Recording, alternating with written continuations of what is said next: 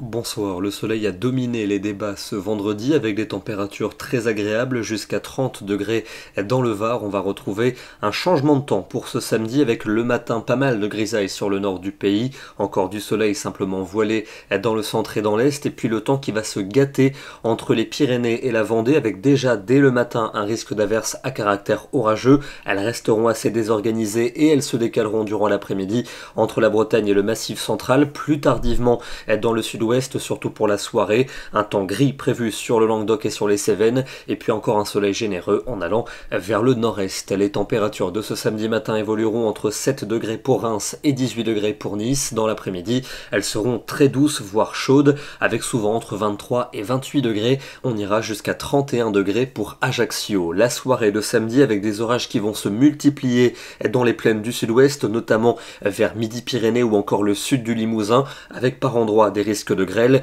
et c'est surtout pour la nuit de samedi à dimanche que l'on va surveiller une salve pluvio-orageuse importante du côté du Languedoc, des Cévennes, du sud de la région Rhône-Alpes, parfois même jusqu'au Lyonnais. On attend de fortes pluies et des orages qui pourront s'accompagner de grêle. Localement, quelques ruissellements ou inondations seront possibles, notamment vers le Languedoc. Soyez particulièrement vigilants. On va retrouver d'ailleurs cette instabilité encore présente pour dimanche dans les régions de l'Est. À l'arrière, un ciel variable et quelques ondées résiduelles. Les températures auront baissé pour cette journée, mais il fera quand même encore doux, avec souvent entre 21 et 24 degrés. On va retrouver un petit front pluvieux pour la journée de lundi, présent dans le nord-ouest le matin, puis l'après-midi de l'Aquitaine jusqu'à la Lorraine. À l'arrière, un ciel variable, à l'avant encore du soleil pour le sud-est, des températures qui vont se rafraîchir pour cette journée, seulement 18 degrés prévus pour Reims, 20 degrés à Paris, encore quand même 28 du côté de Perpignan. La suite avec les journées de mardi et de mercredi, temps partagé entre nuages et éclaircies mardi, à nouveau une petite perturbation